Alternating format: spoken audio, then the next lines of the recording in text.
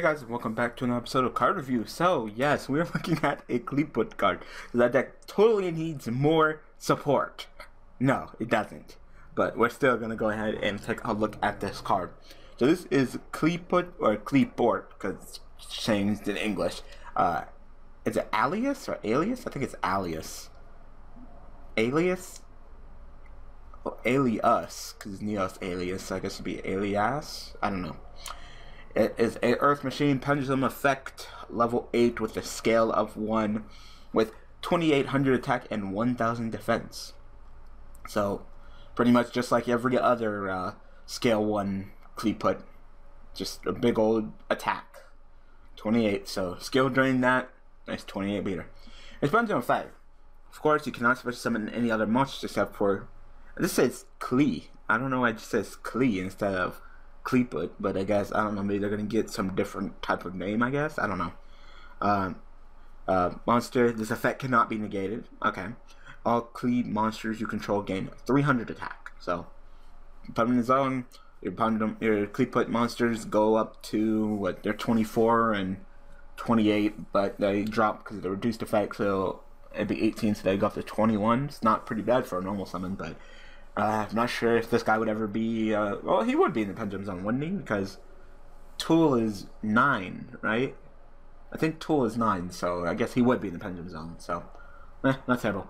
Alright, but what we're concerned with is his monster effect, his own effect, because so far he's not doing anything different from other Qliphort, so, of course, monster effect. You can normal summon this card without tributing. If this card is normal summoned without tributing, or special summon, its level becomes 4 and its real attack becomes 1800. Okay. This card is normal summon / set. It is unaffected by activated effects from any monster whose original level / rank is lower than this card's current level. Okay, same thing. No, nothing special. Okay, so I think that this last sentence will be its actual individual effect. When this card is tribute summoned by tributing a Qliphort monsters, you could target one card on the field, return that target to the hand. Your opponent cannot activate cards or effects in response to this effect's activation. So his special individual effect is being able to bounce a card on the field back to hand. It really seems really anticlimactic for being a double tributor, because of course he is level 8. Well, technically it's it, but I don't know. You know how it is with you know, the male masculine form of Yu-Gi-Oh! So everything, unless it's specifically a girl, you always want to call it he. So I guess it, but it is level 8, so it requires, of course, 2 tributes. Now, of course, the cards that I want to compare this to is Disc and Shell, because they also require 2 tributes. So, with Shell, you double your attack. No, do you double your attack? No. I think you attack twice and you get Pierce.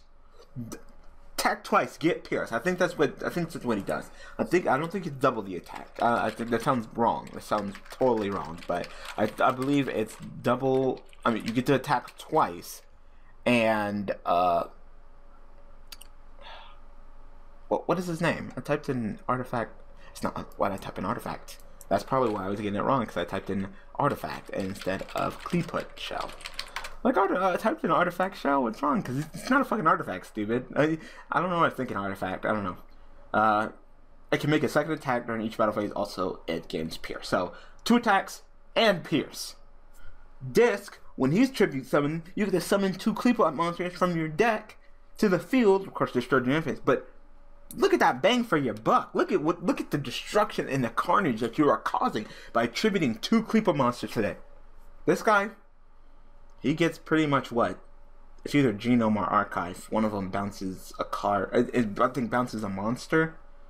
I probably should have done a little bit more research before just hopping into this deck, I swear.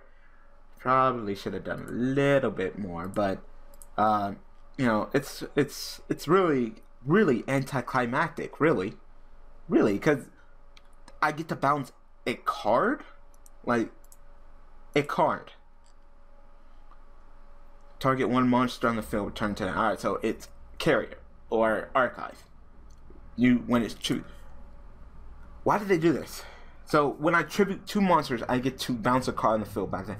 Now, what I was thinking is, it says target a card on the field, return a target. So you can go play your play tool, Pendulum Summon, whatever, Pendulum Summon to tribute, summon this guy, and then this guy, you can go ahead and take the tool and put it back in your hand, and put the tool again, and then go ahead and search. So that's what I was thinking that you might do with him.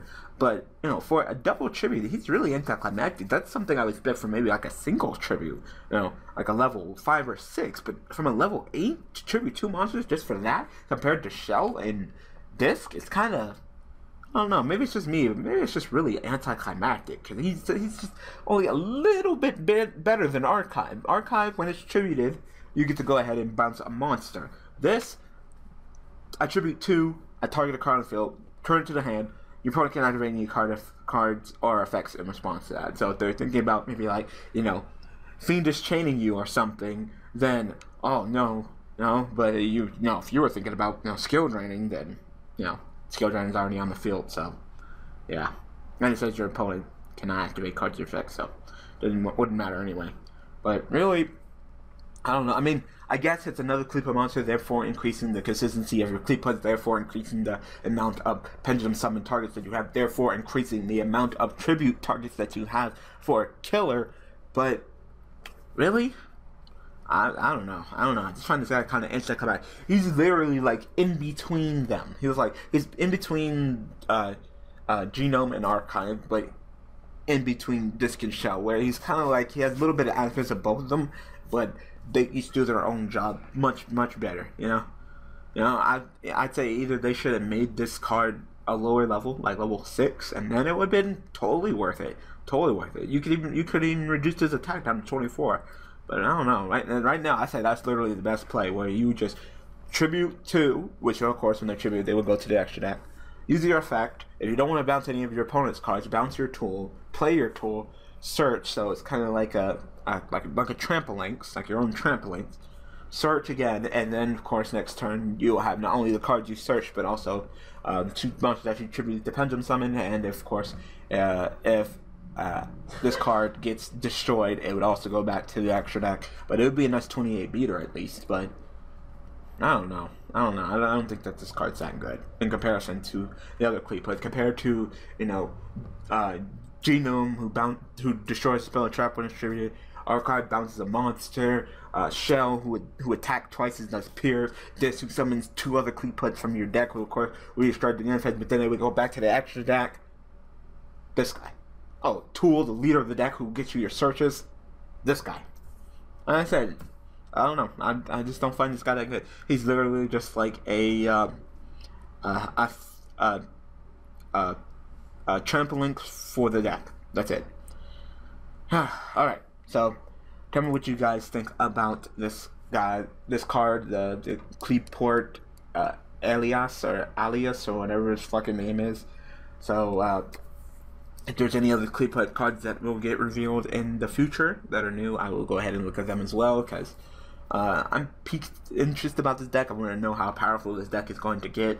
You know, the power creep in Yu-Gi-Oh! Is fucking ridiculous, so you know, it's nice to go ahead and be able to keep up with everything and look at everything. So, yeah. Alright, so I hope that you guys found this video interesting and informing. So thanks for watching / listening. Thanks for all the support, and I will see you guys on Thursday with another card to look at. Thanks for watching.